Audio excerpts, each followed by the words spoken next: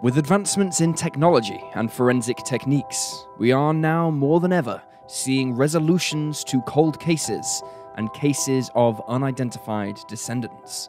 But there are some mysteries we will almost certainly never see solved, as clues and witnesses have been lost over the decades, leaving us with only our theories. In today's episode, we'll be exploring two horrifying, unidentified serial killers from the 1800s. But first, I'd like to thank Switchcraft for sponsoring today's video. No matter what we do in life, be it researching cold cases like us or anything else, we all need a few moments to take a break, to find something your mind can absorb and your soul can run with. In the media-centric landscape we find ourselves in, it's easy to think these escapes come easy, that no matter where we turn, there will be something to get us away from the real world. Unfortunately, it's not always true. It can be hard to find unique, engaging, and creative outlets to really whisk us away to new worlds. Luckily, with Switchcraft, sponsors of today's video, finding that great getaway is no longer a challenge. Switchcraft is a match-3, choose-your-own-adventure mobile game, taking over the industry by storm. What separates it from the rest of the genre is its wholly imaginative, TV-worthy writing, chock full of sensational storylines and over 85 charismatic characters, all coming from diverse backgrounds of underrepresented identities. Not to mention over 1,000 match-3 levels filled with great gameplay sandwiched between scenes of jaw-dropping hand-painted visual in a modern graphic novel aesthetic. The story starts you off as a strong female witch named Bailey, entering her freshman year at an esteemed witchcraft academy. It's only when her best friend Lydia disappears that the true gripping, gargantuan mystery unfolds, giving you the opportunity to traverse through over 400 unique choices to find your friend and save the day. We feel suspicious that Naomi had something to do with it, but who do you think is the real culprit? Leave your theory down below and download and play Switchcraft for free now. Use the link in the description and solve mind-bending mysteries at your fingertips and support the channel at the same time. And now let's dive in with today's mysteries.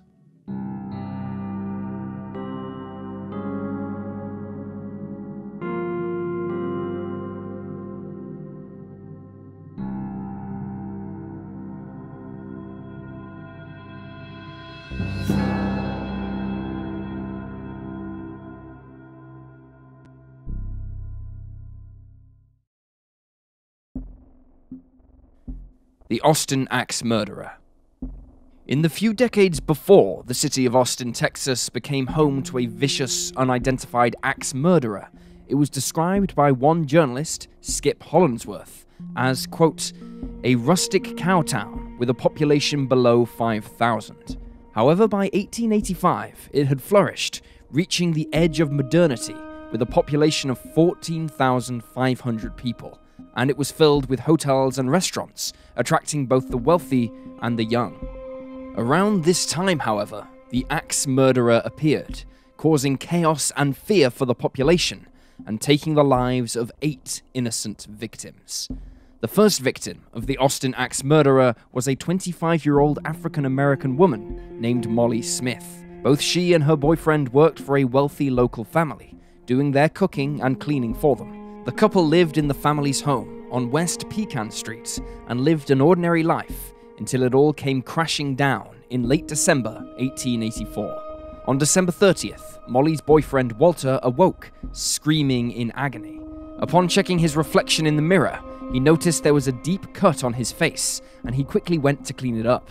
When he was finished, he realized the couple's dormitory was trashed.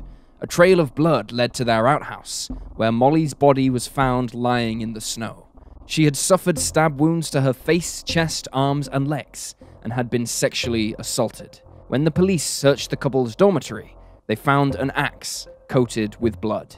Then, just a few months later, 2 Swedish servant girls named Clara Strand and Christine Martinsson were seriously wounded on March 19, 1885. There were no other murders until May. The second victim was another African-American servant, this time a 30-year-old cook named Eliza Shelley, who worked for a Dr. L.B. Johnson, who resided in a cottage between San Jacinto Boulevard and Cypress Street. Eliza lived with her 3 children in a cabin behind the home. Her murder was strikingly similar to that of Molly Smith, but the brutality had only gotten worse, as her head had been split in 2.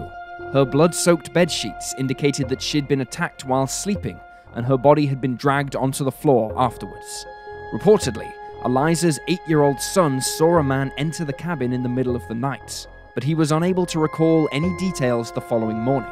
He only remembered waking up to find a man standing over him before he was thrown from the bed, covered with a blanket, and told to stay quiet. Later that month, on May 22nd, a 3rd African-American servant named Irene Cross, 33, was struck while she was sleeping, except this time the murder weapon was determined to be a knife, not an axe.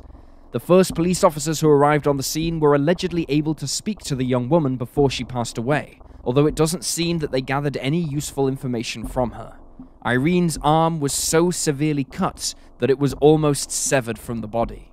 She'd also been scalped, leaving her with massive head wounds. In August, a young woman named Clara Dick was seriously wounded. That same month, on the 30th, a 40-year-old cook named Rebecca Ramey was attacked in her home. She wasn't killed, but her 11-year-old daughter Mary caught the Austin axe murderer's attention and was dragged outside. She was sexually assaulted and stabbed through the ears with an iron rod. Mary died from her injuries just a few hours later. Meanwhile, her mother, Rebecca, had been violently beaten and left on the floor in a pool of her own blood, a deep wound on her temple. On September 28th, the culprit struck again, this time targeting a couple named Gracie Vance and Orange Washington. The pair lived and worked in the home of a local attorney. Much like the other victims, Gracie awoke in the middle of the night to find a stranger standing over her. She screamed in fear and panic, and Orange rushed to her defense, but the 25-year-old suffered a blow to the head with an axe, smashing his skull and leaving him to collapse on the floor. Afterwards, the unidentified man dragged 20-year-old Gracie out into the yard, assaulted her, and then bludgeoned her to death with a brick. He left his axe behind for the police to discover. The crime was so violent and grotesque that the Austin Daily Statesman reported that Gracie had been, quote, beaten into a jelly. Authorities noted their belief that he had entered the cabin via their window. Around this time, 2 other servant girls who had stayed in the same living quarters were also attacked, but managed to survive. One of the survivors of this particular attack was a young woman named Lucinda Body, who reported some of the odd things the attacker had said during his time in the cabin, including screaming at the girls, "Don't look at me," after he had slain Gracie Vance. Additionally, Gracie was found clutching a gold watch that didn't belong to anyone living on the property. The final 2 murder victims of the Austin axe murderer did not fit his regular profile at all, and they were both killed on the same day, Christmas Eve of 1885. Susan Hancock was a white, 41-year-old wealthy mother of 2 who was described as being, quote, one of the most refined ladies in Austin. Susan was either sleeping in bed with her 16-year-old daughter or was simply sleeping in her daughter's bed alone when she was grabbed and dragged out into her back garden. Her husband was sound asleep in the couple's bedroom and didn't hear any commotion. Authorities found Susan's body, her skull split open. Like the other victims, she'd been sexually assaulted. Less than 1 hour later, 17-year-old Eula Phillips, a white married mother of 1, was found dead in her back garden in a wealthy neighborhood in Austin. She had been sexually assaulted and bludgeoned to death and was discovered lying face down.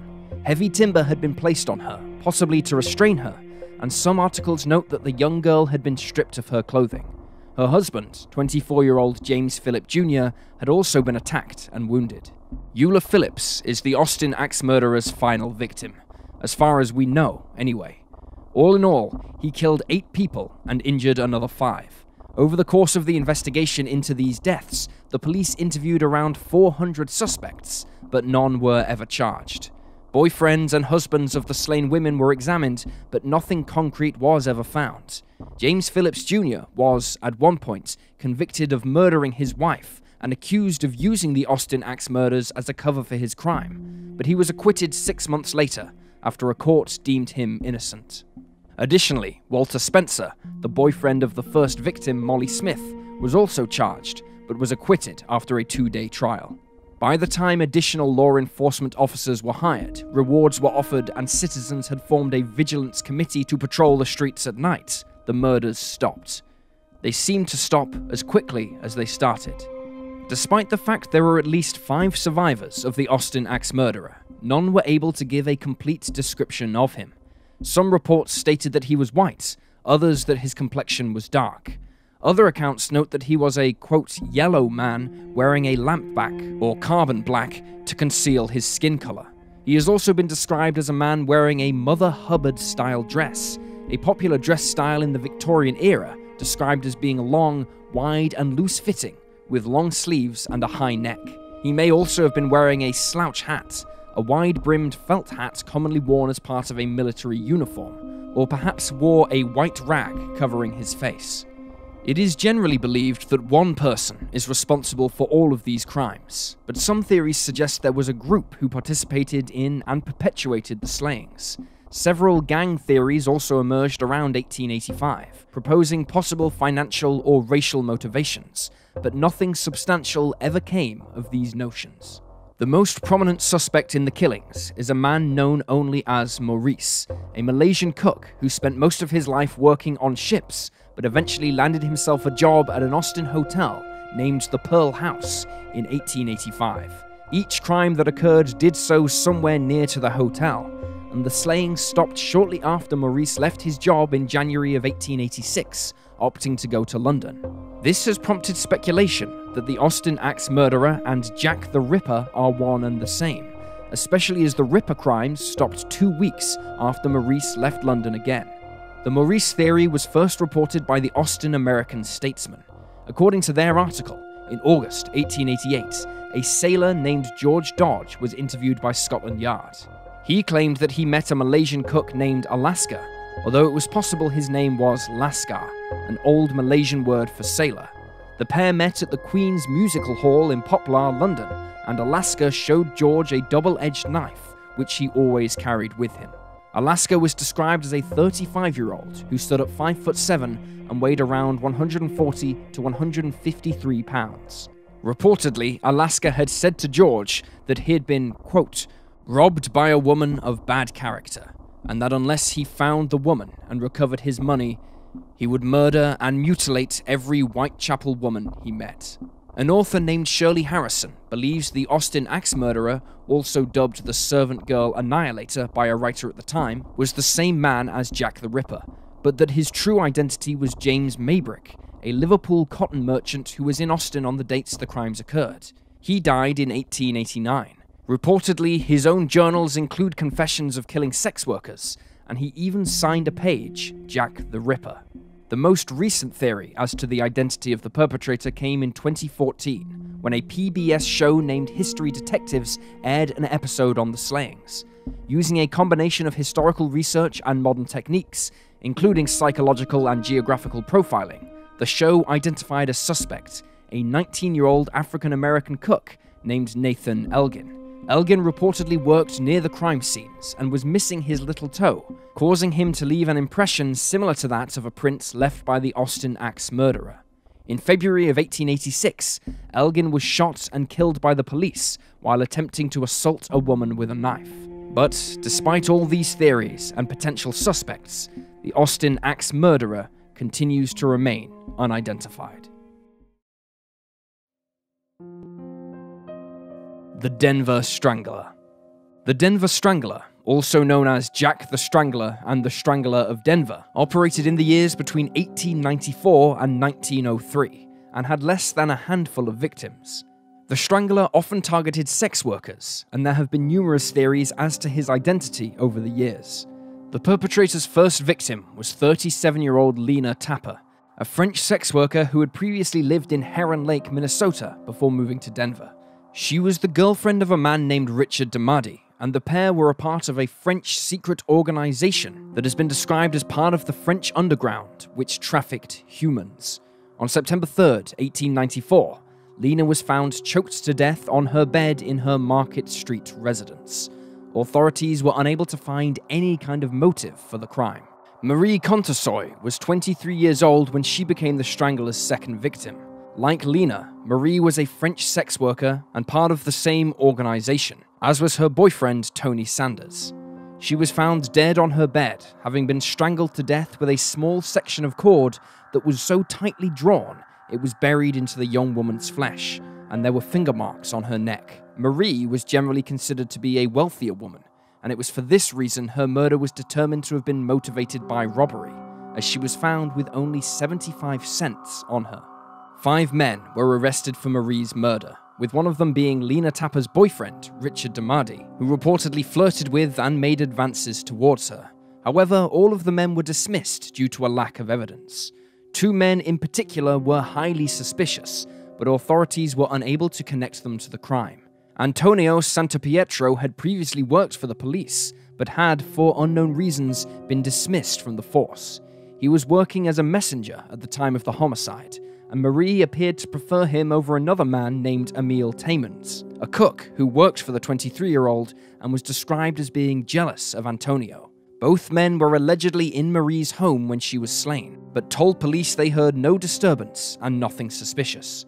The men were released due to a lack of evidence.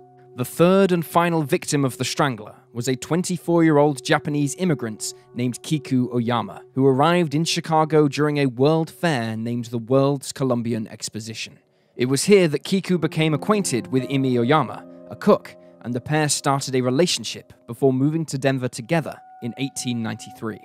A few days before Kiku's death, the police had raided the local prostitution business and arrested several of her associates. She secured their release while being aided by a French saloon keeper, but he later demanded money as a reward, and the two got into a fight.